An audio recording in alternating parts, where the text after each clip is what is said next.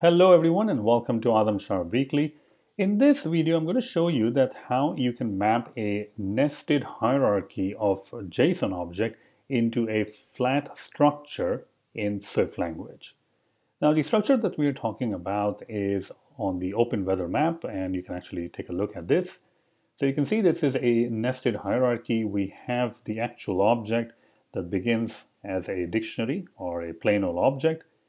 And then we have a lot of other stuff going on. We have the coordinates key, we have the weather, we have base, we have main, we have visibility, and so on. Now, obviously, it's going to take forever to map all of these things. So we are going to select a couple of interesting things. The first thing I'm going to select is the main one, this part, the main. All right, actually, let me reuse that. So we're talking about this main. And we are talking about this array of weather. So what we want to do is we want to map the main as well as the weather into some sort of a structure that we will have, but that will be more of a flat structure. Unfortunately, obviously, we cannot really do a complete flat structure because weather is an array, so we will have to create an array for our structure. Okay, so let's get started. So the first thing what we will do is we want to create some sort of a weather response, meaning an object that will represent this whole thing, starting with this part and ending all the way down. All right, so we need that kind of an object. So for that, I'm going to go ahead and create a structure, and I will say weather response. And since we're only decoding, I'm just going to say that this is going to be a decodable. All right. Now this will be our final flat object that we will eventually have. So let's go ahead and map all of these properties. I'm simply going to take the temperature, pressure, and humidity. All the other properties you can map on your own, but let's go ahead and take these three properties. So there we go. We have all of these three properties. So the first task we're trying to do is to actually map this, the whatever is inside the main part. We are only concerned about this. All right, sorry about that. Somebody's at the door. All right. So now what we are trying to do is we have this main, and we want to map the temperature, we want to map the pressure, we want to map the humidity into our own object, which is temperature, humidity, and pressure. So let's go ahead and get started. We are going to get started by creating some private keys or a coding key. So enum, and I'm going to go ahead and say main keys. So main keys, which will be of type string, and coding key. And inside the main keys over here, I can declare all the different keys that are inside over here in the main function or in the main dictionary. All right, so let's go ahead and do that. Now, since the name of our properties is different from what we are getting, actually one of them is different. You can actually see this is temperature. So we don't really need this part and this part. Only the temperature key in JSON is different. As you can see over here, it's called temperature on T and P and not temperature. So that's why we have to kind of like map it in our coding keys to tell it that it's going to be mapped to the temperature, which is coming from JSON, and put the value into temperature, which is the actual key that we have. All right. So let's go ahead and get started. So we are going to go ahead and now implement the init decoder. We are going to get access to the decoder, and it can actually throw an exception. Okay, so inside the decoder, the first thing what we want to do is to actually decode the main thing, like this whole object, which is starting from right over here. All right. Unfortunately, you will see that this particular object doesn't really have any keys. I mean, we have the keys for the main part, which is this part right here, but we don't have keys like coordinates, weather, and main, which should be part of the weather response, the top level object. So let's go ahead and create those keys. So I'm going to go ahead and create a key over here, private enum, and I'm going to say weather response keys, which will be of type string, all right, and coding key. And then I'm going to map the keys. So right now I'm only mapping one key. I'm only interested in main, and that is one of the keys. If you look over here, this is the main key that we are mapping to. All right. Okay, let's go back. And now we can actually go ahead and decode it. So I'm going to go ahead and say if weather response container, so we will get the container hopefully, and then we are going to decode it. So decoder.container, and the key that we are decoding, the keys will be represented by the weather response keys dot self. So we're trying to decode this main thing, this whole object, big one.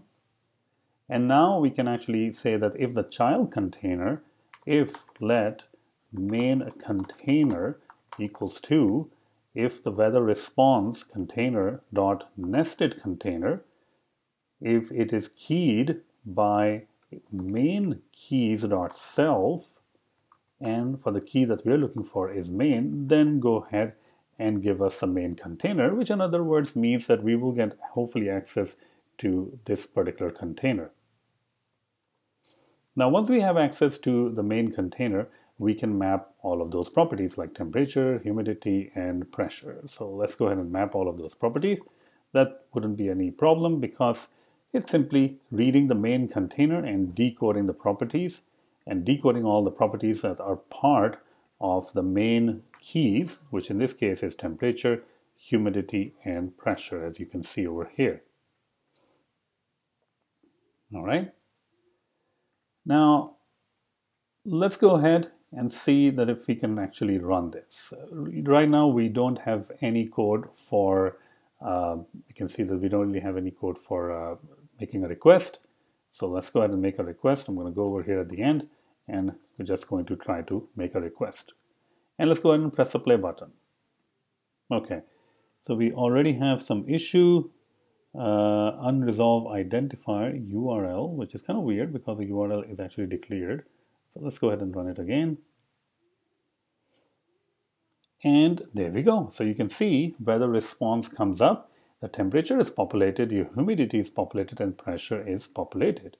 And these are all the values that we're getting from the main container, which is great. The next part would be to actually get the weather, but the problem is that weather is actually an array. Right over here, you can see the weather is an array of objects. We only have one object in there, but it can have multiple objects. So we have to accommodate that this is an array. The first thing we are going to do is we are going to create some sort of a weather class that can, or a structure, where we can populate all of that information. So I'm going to create a weather structure, which will have main, description, and icon. The other thing we need to do is we need to update the weather response keys. Right now, it only has main, which is going to map to this one.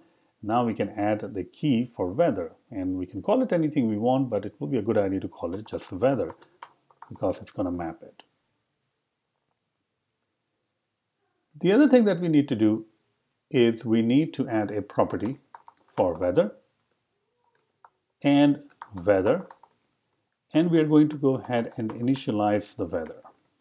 All right. Okay. Now finally we can go ahead and map those. So it's not really part of the main container, so that's not going to happen. What we can do is we can simply tell that it will be part of the weather response container, and we can simply map it in one single line. Great, right? So what we're saying over here is the weather response container.decode. So we are at this level right over here, and we are going to decode this one, the weather, into the weather structure, because we are saying over here weather structure. And the key that we are decoding is the weather key, which is identified by weather, which is right over here. So everything, in other words, everything that will be inside over here will be decoded to a particular structure, which will be the weather, because we have identified right over here. All right. Okay, now let's go ahead and run it again, and hopefully we'll also get the weather information in this case. And there we go. So we get the weather response, we have the temperature, humidity, pressure, and then we have weather, which is an array. You can see it's an array, and the array contains weather objects, which are right over here. You can see that weather object. And then this has main, and this has some sort of a description and some sort of a icon. So we were able to get everything and map it to a kind of a flat object. It's not completely flat because we do have to accommodate the weather, and that's an array, but you can see it's more of a little bit more flat object than what we started with. All right. So this is how you can map a very nested hierarchy in JSON in Swift and Swift 4, Swift 5 to a flat model.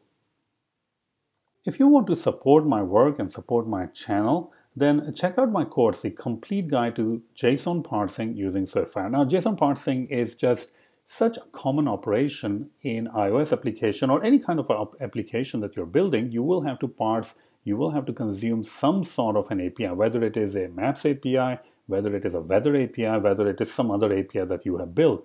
And that is such a common operation that you have to learn how to parse JSON in order to become a successful iOS Swift developer. And I have a course for you. This is called The Complete Guide to JSON Parsing, and it's going to cover many different scenarios that you will face when parsing JSON. So check this course out. The best way to get this course is to check out the link in the YouTube description, and there will be some other links for other courses also. So if you are interested in SwiftUI or augmented reality and so on, you can check out the links also. But please do use the link because that will really benefit me when you're purchasing the course. Thank you so much. And if you do have any questions, let me know.